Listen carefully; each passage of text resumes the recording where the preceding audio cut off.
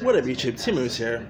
It's reported that Oscar-winning actor Jamie Foxx will be starring and executive producing a new vampire hunter comedy titled Day Shift, which is a vampire hunter feature that will be directed by first-time director J.J. Perry and will also be produced by John Wick co-director Chad Stahelski.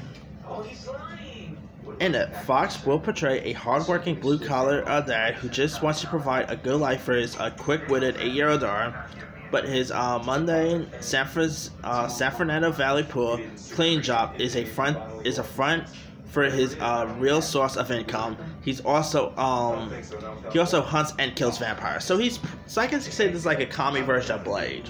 That's why I'm getting a bit of a Blade vibe from this. But hey, Jamie Foxx, he has a bit of a relationship with Netflix now because, of course, he just had Project Power, which I really got a kick out of. It wasn't that great of a film, but it was kind of pretty fun.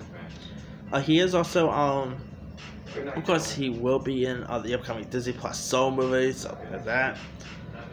He's also a producer on and he'll also be starring in Netflix's film They Clone Tyrone with John Boyega, and he's starring on Netflix's multi-cam sitcom titled Dad Embarrassing Me.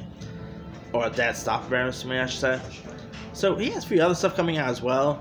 And of course he is going to be returning for as Electro for the third Spider-Man movie. I'm guessing he'll be possibly filming that after he's done with Spider-Man 3. Who knows, but anyway, this kind of sounds pretty intriguing. I mean, Jamie Foxx, in a vampire film, sounds cool right there. Anyway, let me leave you guys. What are your thoughts on the sounding of Jamie Foxx's new vampire hunter comedy titled Day Shift? Do you like the sound of it? Are you a fan of Jamie Foxx? And are you interested in seeing him play a vampire hunter? Drop comments below. Don't forget to like, subscribe, hit that bell for more notifications. This is Tim Moose signing off.